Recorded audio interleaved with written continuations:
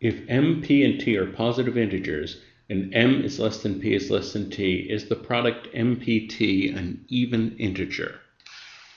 Well, remember that when you multiply numbers together, that odd times odd is odd, even times even is even, and odd times even is even. And if we're multiplying three numbers together, no matter how many odd numbers we have, as long as there's one even number in there, the product will be even. So the only time that you would not get an even number is if all the numbers are odd. So really the question is m or p or t even? And if the answer to that question is yes, if any one of them is even, the product will be even. So now the statements. T minus p equals p minus m. Now one way to think about this, whenever you have subtraction in a way is distance on a number line. And so if we put p, the middle one, here, well, m is below it, and we're saying that p minus m, which is that distance, is going to be equal to the distance of t minus p. So in other words, these two distances are the same. The three numbers are equally spaced.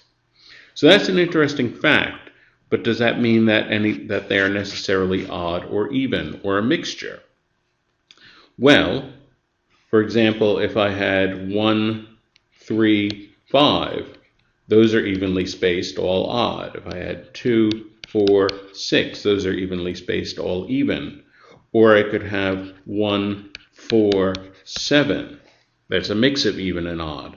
And so just the fact that they're evenly spaced doesn't tell us necessarily what combination we have of even and odd. So this statement by itself, statement number 1 by itself, is insufficient. Statement number 2 tells us that t minus m is 16. Okay, so the distance on the number line from the largest to the smallest, that distance is 16. Well, first of all, that gives us no information about p. And I point out, another way to say this is that t equals m plus 16. Well, if m is an even number, well then even plus 16 would be even. But if m is an odd number, then odd plus 16 equals odd. So in other words, this statement tells us that m and t, they're either even together or they're odd together, but we don't know which. And so again, because we don't know which, it's an answer of insufficient. Now let's suppose we put everything together.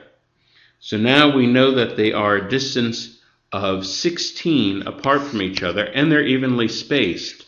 So there's 8 between m and p and 8 between p and t. So in other words, m plus 8 equals p, m plus 16 equals t. Okay, that's what we have with the combined statements. But again, unfortunately, if you have even plus 16, you'll get even.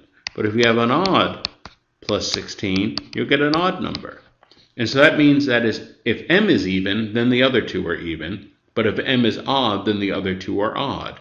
And of course, if all three are odd, you still get an odd product. So we have no way to know, even with this, whether we'll have an even product or an odd product. So even combined, the statements are insufficient, and the answer is E.